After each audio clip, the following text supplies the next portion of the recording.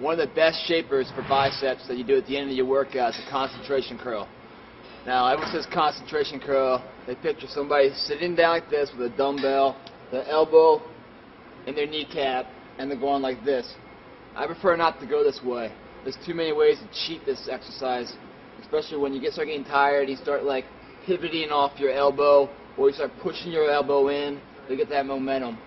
It's also not quite a dead hang. A better version of it is to grab the weight and go straight from a dead hang. Your right hand, your opposite hand is on your kneecap, and you're sitting down like this. You're going to bring your arm straight up to your chest and straight back down. You have to be careful though also. There's a lot of ways to cheat this one.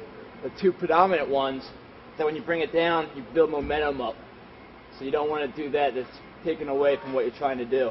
The other one is that you're going to use your back here. Instead of bringing it up in a linear plane, you're going to bring it up and bring your elbow in too. That's going to take your back into account here and take it away from your bicep. So really stay focused. Pick the right weight. You want to get a good high rep here, about 15 reps towards the end of your workout here. You want to bring it up, hold it for a second, bring it back down. You're in control the whole time with this motion here.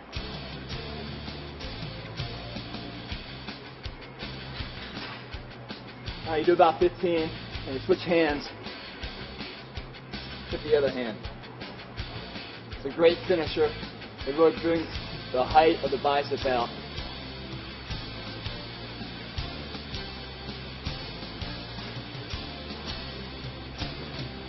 Bicep concentration curls. This exercise is a bicep workout.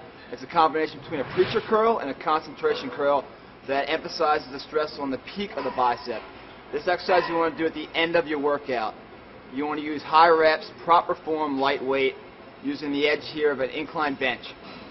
You're going to do one hand at a time. You're going to sink your elbow deep into here.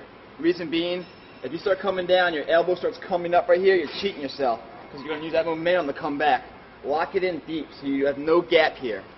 And you're going to bring it up nice and slow. As you come up, you're going to twist the dumbbell in, just ever so slightly.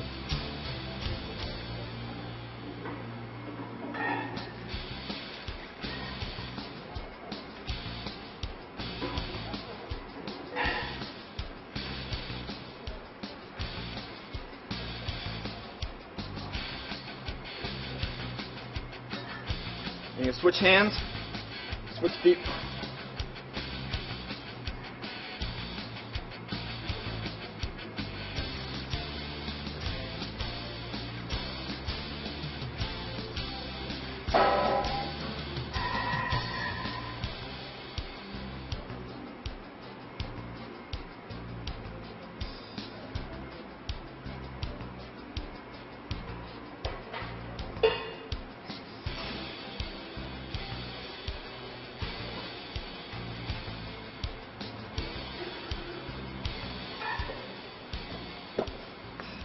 The incline bench concentration / preacher curl. It's a great workout to do at the end of your bicep routine. Builds a peak.